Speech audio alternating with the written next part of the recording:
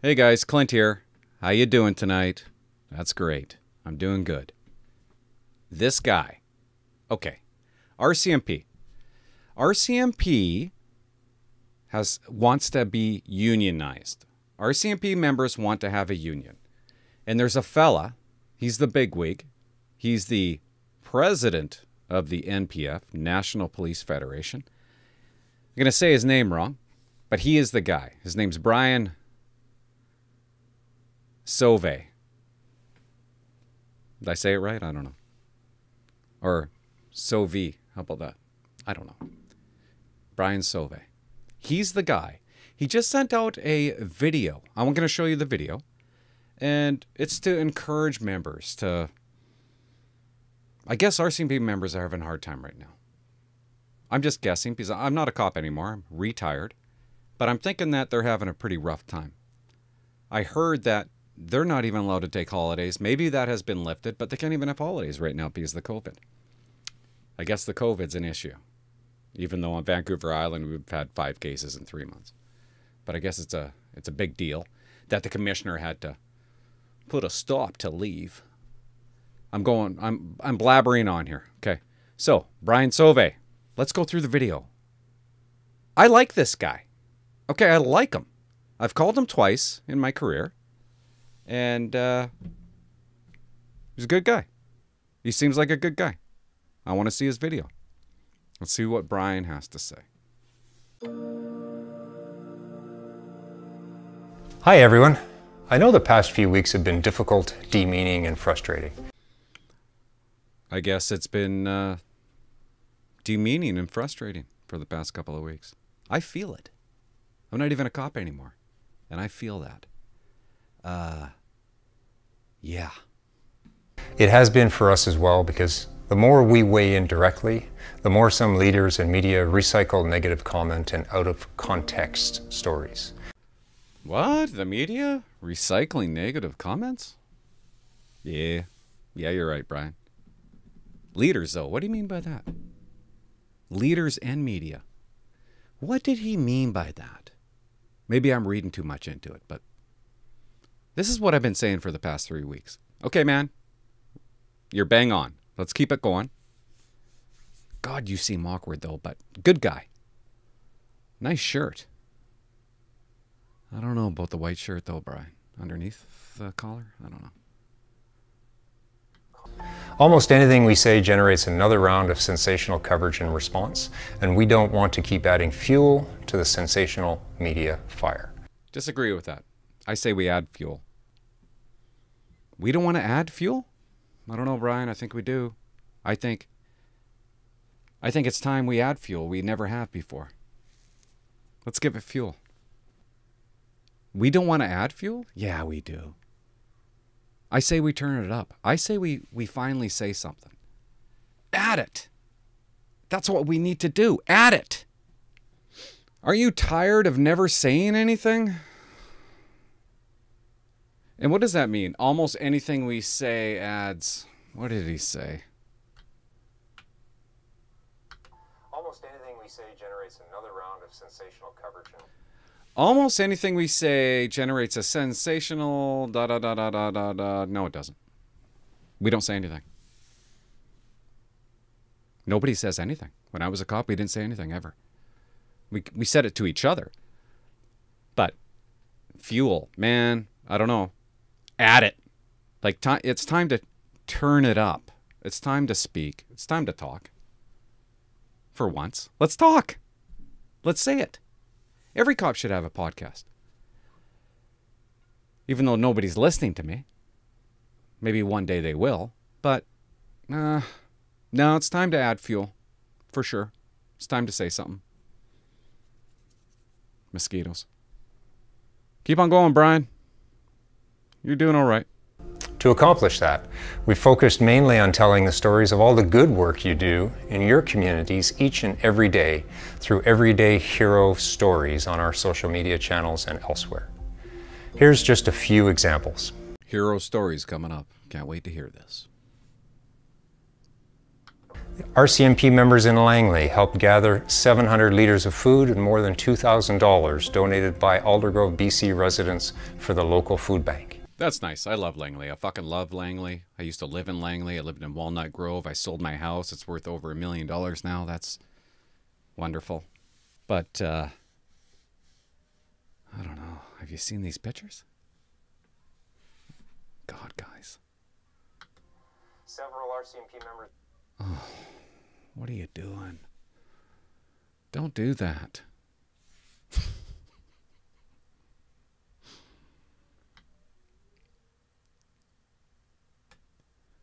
Oh my God. Is his thumb in his pocket? I'm sorry, I shouldn't be doing this, but he's wearing blue gloves and a mask. Like members are actually wearing masks right now. Like, you know you're not. Oh, no. Nice watch. But, what? Is that white sunglasses? What are you doing?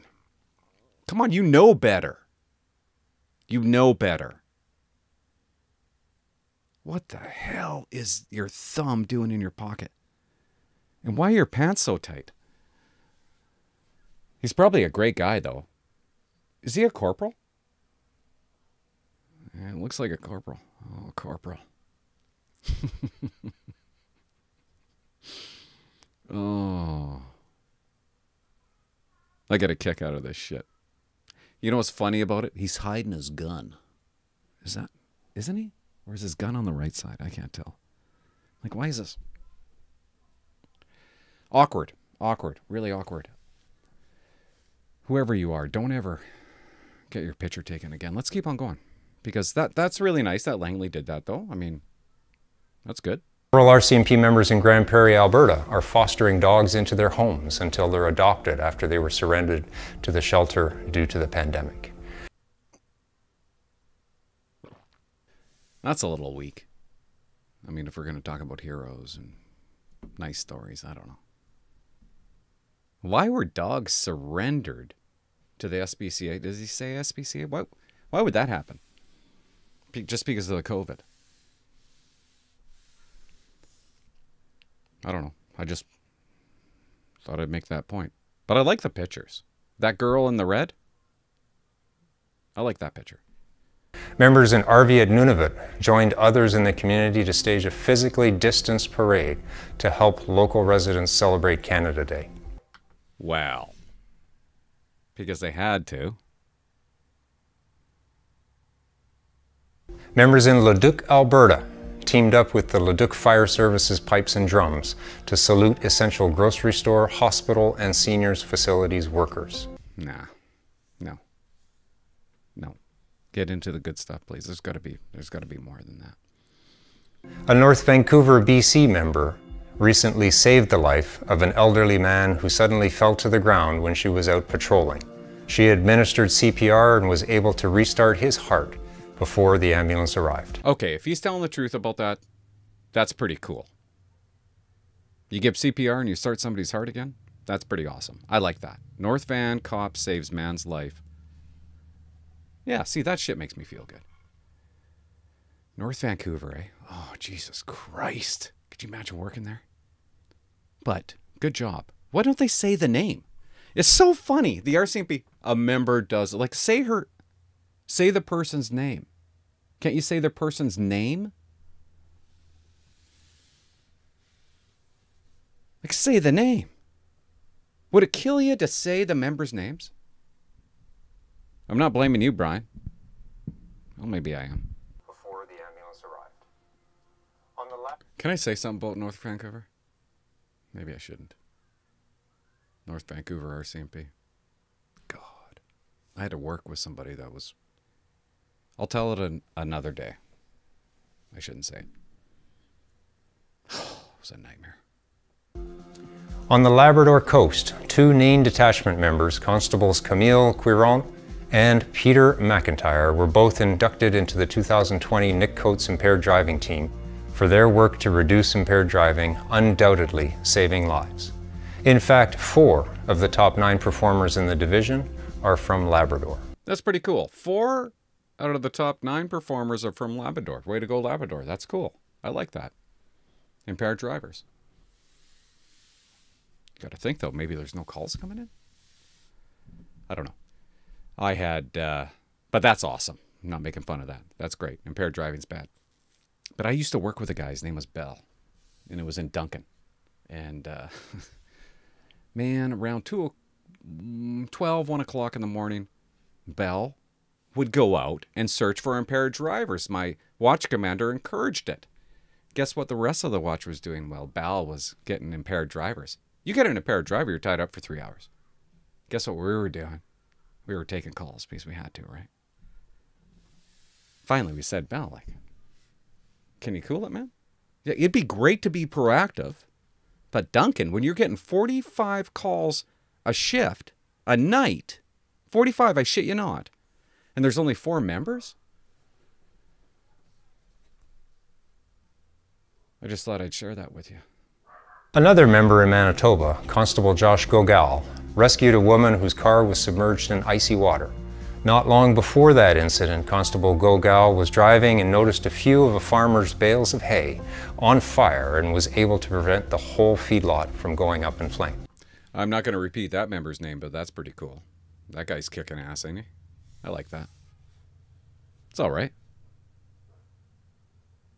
I'd like to know how he saved that person, though, that was floating in the... He didn't jump in. How'd you do it? More details, please, Brian. Last month, members of the Swift Current Saskatchewan Rural Detachment were dispatched to a serious single-vehicle collision involving a motorcycle. Constable Jared Reed observed a man with a significant injury to his lower leg and quickly applied his personal issue tourniquet to stop the bleeding. He stayed with the man to keep him calm until EMS arrived and no doubt helped save this man's life. No. No, he put a Band-Aid on a leg. I'm sorry. I mean, it sounds cool and everything, but no, you got to do better than that. Come on, tourniquet. Issued tourniquet. Puts it on somebody's leg. And I shouldn't make fun of this because we never get any credit for anything. And Brian is out there giving credit to members, even if they don't deserve it. So I like it. Way to go, Reed. Good job on the tourniquet, I guess. Okay, yeah. Oh. But weak. It's weak. That's a weak one. Red Deer, Alberta RCMP created a community engagement team to help keep the community's spirits up during the earlier phases of the COVID pandemic. This included proactive patrols of the city on a daily basis to increase police visibility and provide peace of mind for residents challenged by COVID-19. Businesses and residents said they felt reassured and grateful for the extra support when they needed it. What? What? They did their job? What do you... I gotta rewind that. I gotta hear that again. I'm sorry. I gotta hear that again. Did he say they were searching this, doing patrols and stuff? I gotta rewind that. Proactive patrols of the city.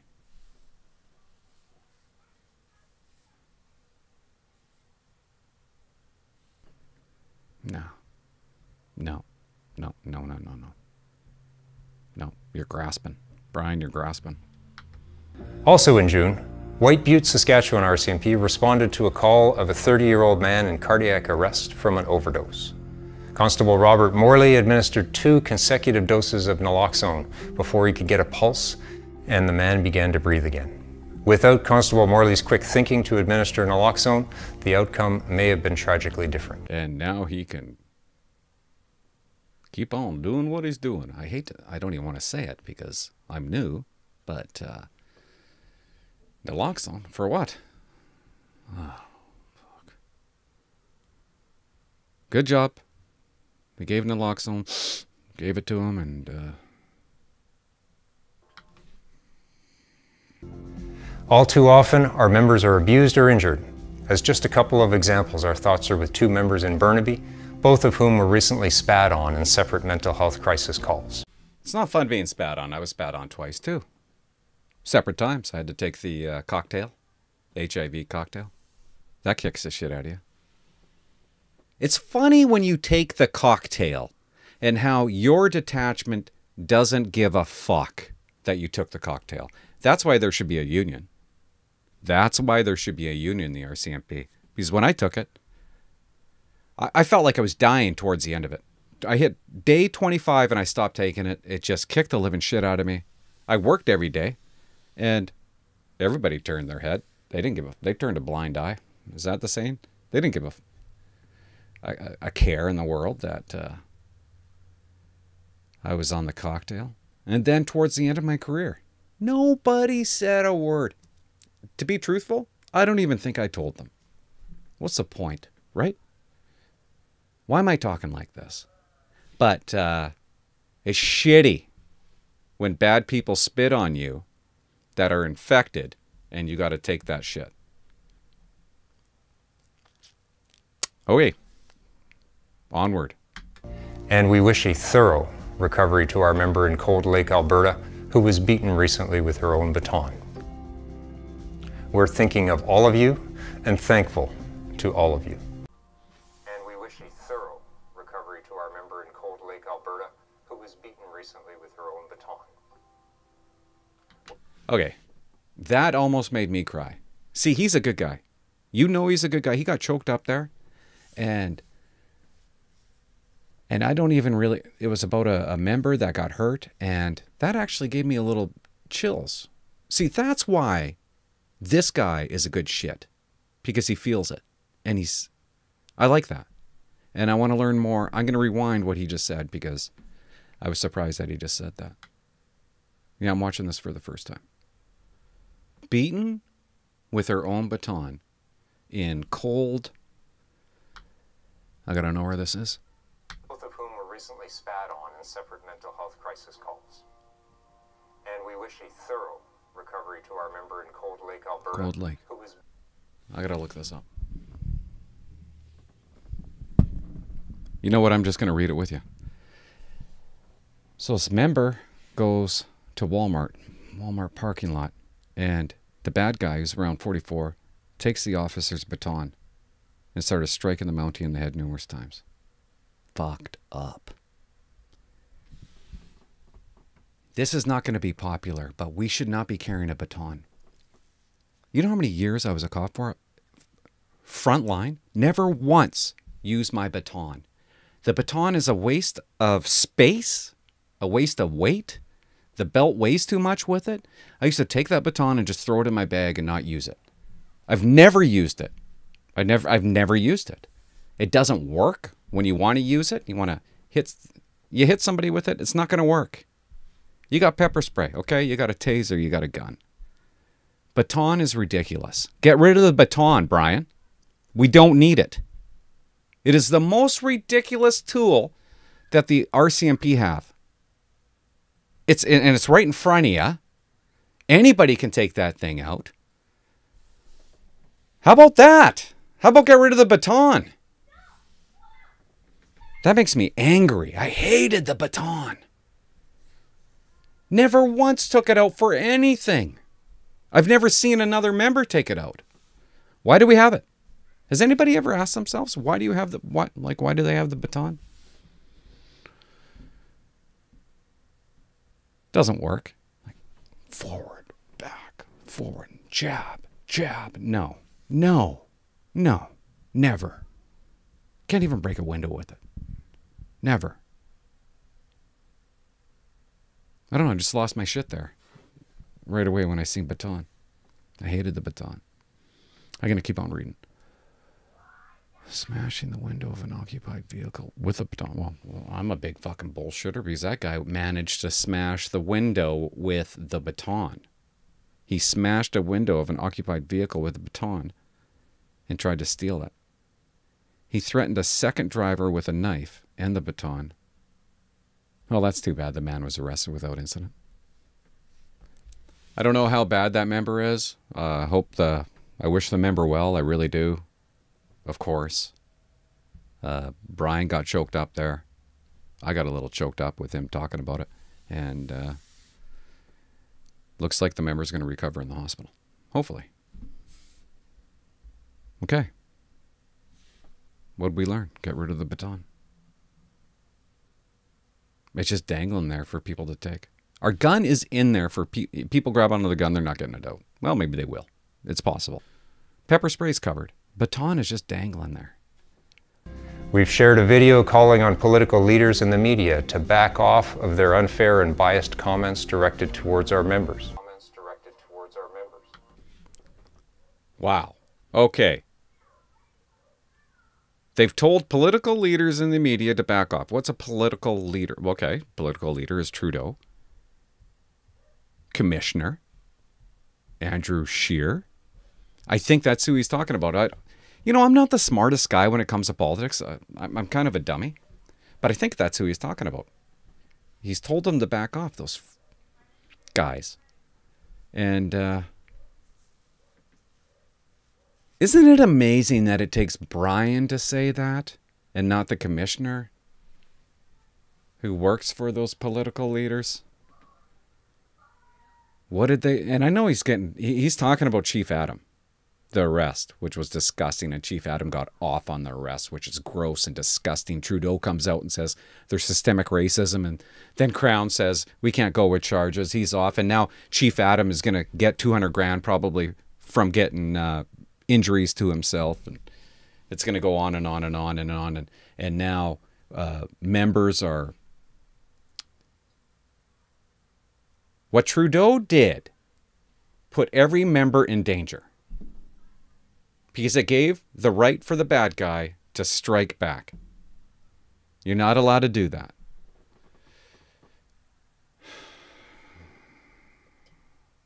Yeah, you fucking A, back off. Yeah. Yeah. He sees it. He sees it. Every member sees it. In the coming weeks, we'll be sending out an email communications survey to all our members so you can tell us what's working and what else you'd like to see and how you'd like to receive information. I hope you'll take a few moments to share your feedback. Another survey. Well, maybe it'll work. This guy seems pretty serious. He's awkward as shit, Brian, when you talk, but like I am. But maybe the survey will do something. Maybe you should fill out that survey. If I was working, I'd fill out that survey. Absolutely. Got to get rid of that white shirt, though, underneath that blue shirt there. Our next initiative will be to share a series of member behind the badge videos, highlighting the positive impact and difference you create in your community. God, I can't wait to talk about that. That'd be awesome. If they're really going to do that, that's awesome. Because I got to talk about that. I want to talk about that. Some of the most dedicated and professional cops in the world. Fucking A. Who also happen to be real people, just like other Canadians. Well. Hold your head high because Canadians support you and respect your work. You know what? Canadians do respect members' work. That's true. I like that. I say that a lot, don't I? I like that. But he's right. He's dead right. Your family. We are 20,000 strong across Canada, and we can generate our own positive voice for the outstanding work you do every day. Like my voice. It's very positive. Every day. Stand up, be proud, keep doing what you're doing. We have your back. We have your back. We have your back. Wouldn't that be nice for once? You know, where was he when those members tasered Dzansky at the airport, right? They basically lost their life.